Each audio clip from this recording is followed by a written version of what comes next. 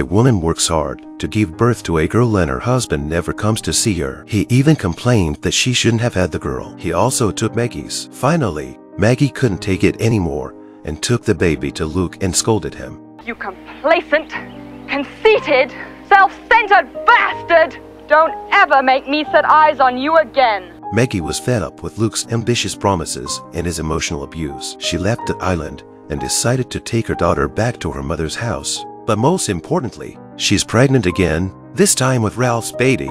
Maggie finally returns to Drogheda. Her brothers welcomed her with open arms. Even her mother, who had always ignored Maggie, was surprised by her return. Maggie tells her mother that she is pregnant again. Her mother was stunned, but didn't say anything. 10 months later, Maggie gave birth to a son. The mother held the baby and said calmly, "Will you tell Ralph?" I don't know. What should I tell him? That he has a son. It turned out that the mother had watched Ralph and Maggie for years and found that they were attracted to each other.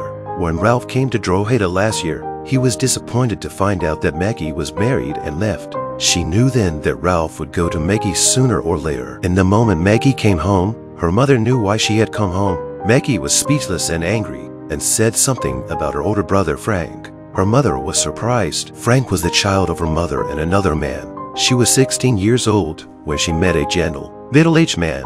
The man was a very influential man who had been in the business for a long time. The mother was obsessed with him. Even if the man would not give up his ambitions for her, she gave birth to Frank and took him away with her. But now she's lost even Frank and neglected her other children. Now it seems that Maggie will follow the same path as she did. In the face of her mother's advice, Maggie still insisted on not telling Ralph about it. She wanted to bring up her children alone because that was the only way she could have what the church could not. That's the other side of Ralph. She poured all her love into her son. She didn't even look at her daughter. Her mother was helpless to deal with Maggie's obstinacy, but she could only help Maggie to make her life better. 19 years have passed, and the children have grown up. Despite their mother's eccentricity, son Dane and daughter Justine are very close. Ralph was invited to Drogheda for Christmas after 20 years. Maggie was surprised to see him again after so many years. She hugged her son and Ralph tightly because she knew this kind of reunion would never happen again. This night, Ralph went to Maggie's room.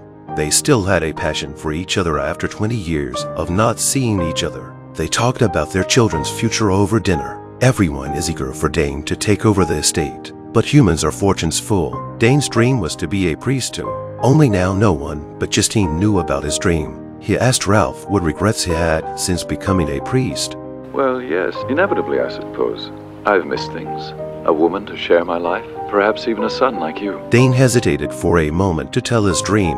Ralph was surprised. He thought Dane could be successful in anything he did, so there was no need to be a priest. But Dane was a great admirer of priests and of God, and wanted to try to fulfill God's will. Ralph was silent when he heard this. He thought how devastated Maggie would be if she found out about this. Dane also understood Maggie's thoughts, so he had been suppressing them. Now Ralph's arrival made him completely overwhelmed. Ralph told Maggie about the incident. Sure enough, Maggie was devastated. Don't you think I don't know you're just here to collect for what I stole? Ralph was so confused that he could only keep telling Maggie to let go. When he decided to become a priest, his mother swore that she would never forgive him. He never saw his mother again, and this became Ralph's lifelong regret. He didn't want Dane to have the same regret. Maggie burst into tears as she listened. She knew she couldn't keep Dane anymore. She decided to send Dane to Rome after he finished his studies this year and let Ralph teach Dane.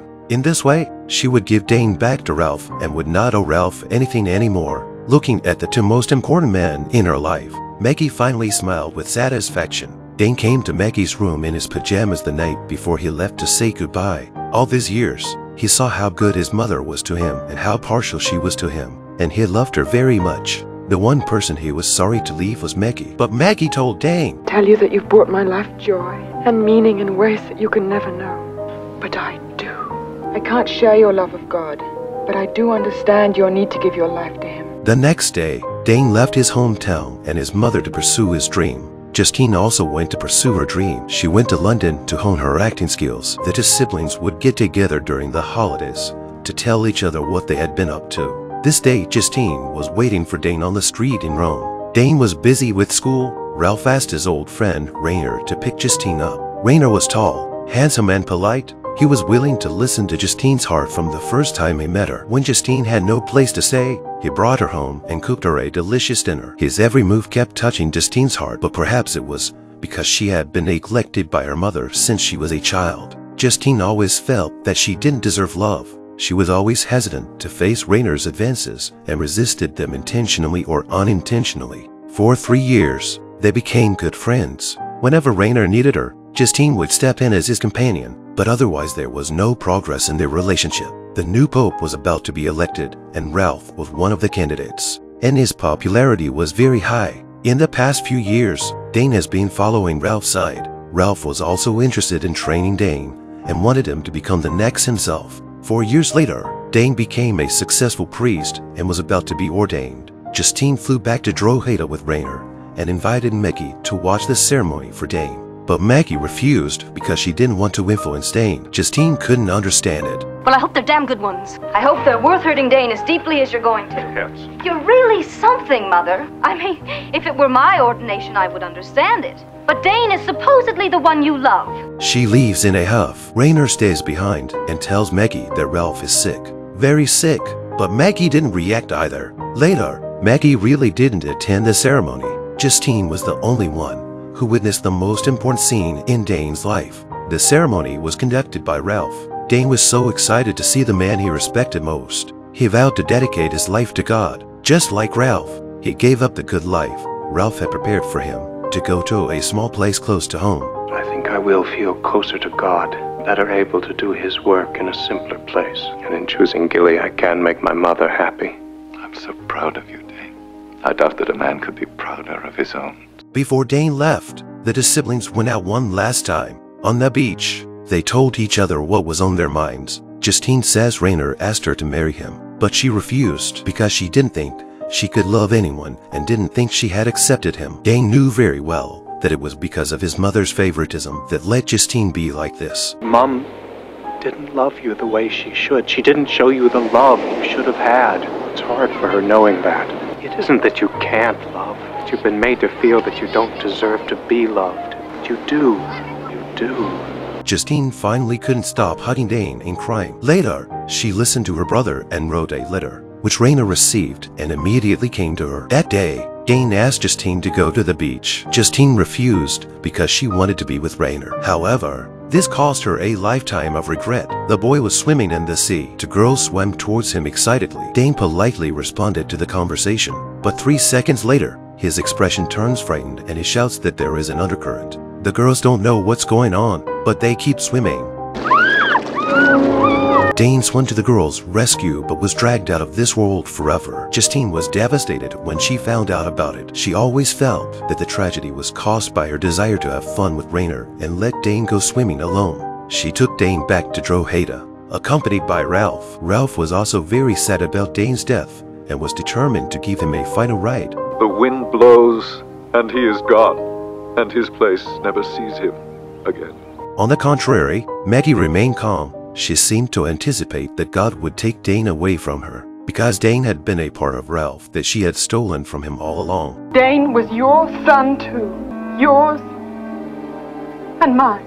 Ralph was frowning in disbelief. He stumbled out, but he hadn't taken the steps before he couldn't stand it any longer and knelt down and cried out. Once he thought he'd done a perfect job. He'd lived up to God and he'd lived up to Maggie. But now he realized he had failed to be a good priest, a good man, and a good father. After this incident, Ralph had aged a lot. Maggie returned to the manor. Rainer tells her that Justine wants to give up drama and love out of guilt and stay with Maggie at Drogheda. Maggie doesn't say anything about it. She and Justine have always had a cold relationship, and she doesn't blame Justine for it. Maggie's mother saw this and asked Rainer to leave first. She stayed behind to talk to Maggie. Over the years, she has watched Maggie go through the same life as she did.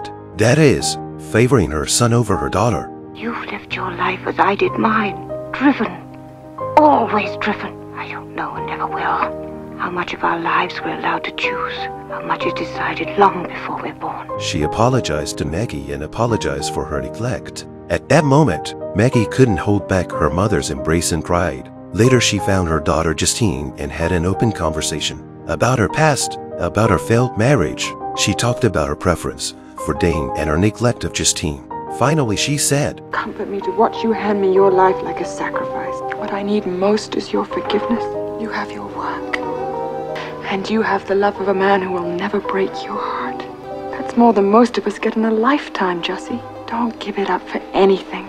After Dane left the world, Justine is their hope. She must continue to live a long life so that their grief could end. Justine obeyed her mother's words and left the manor with Rainer a few days later, and Ralph stayed behind. His health was not strong enough to withstand the long journey. All his life he had chosen his ambition and never made the choice of love. He wanted to be a bishop more than he wanted their son and more than he wanted Maggie. Once he had told Maggie the story of the Thornbirds. In the end, he never thought he would become the Thornbill. Maggie was all his desire and destruction. It was also the trail of blood he left behind when he never stopped flying.